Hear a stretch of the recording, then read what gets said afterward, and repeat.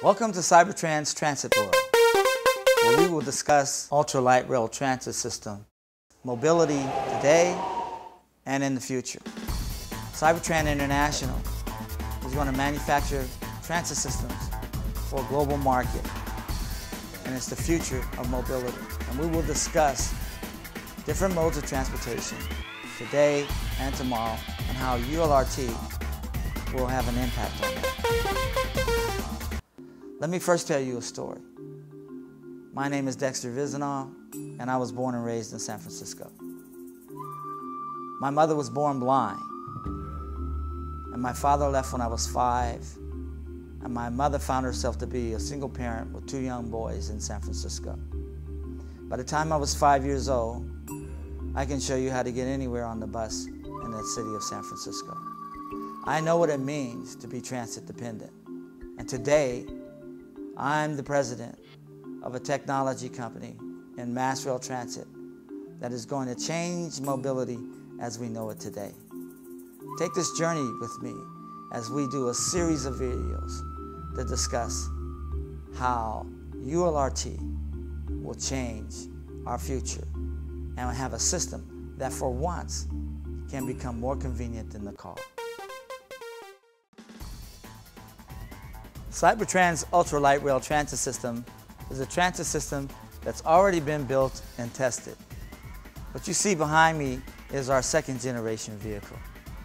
The technology was developed by our federal government at the U.S. Department of Energy's Idaho National Lab. It is steel wheel on steel rail. It's a smaller vehicle, it's not a train. Each vehicle holds 20 people. When the vehicle comes to the platform, the people that get on the vehicle with you are going to the same destination that you're going to. If they're going to another destination, there's another vehicle for them. So when you get on, it takes you where you want to go non-stop. It's direct to destination. CyberTran's ultralight rail transit system, ULRT, is basically a transit system for 3 different markets. It's low, medium, and high speed, meaning it's an urban circulator. It serves as commuter rail service where it can connect cities in a region, and it can go up to high speeds because it was designed to go up to 150 miles an hour, and it can connect regions in one vehicle throughout one network. So therefore, we are low, medium, and high speed. We are urban circulator, we are commuter rail, and we are also rapid speed transit.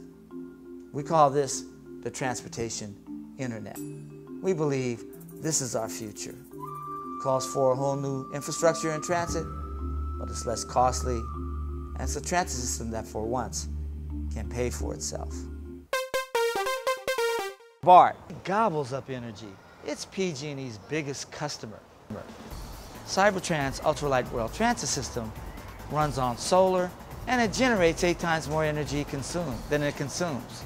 It's because you see you have the guideway, and you have the real estate above the guideway, and you put canopies over the guideway, and then it's a power grid with a transit system in it. Wouldn't you rather have a transit system with a 0 carbon footprint and less costly to build and less costly to operate and maintain?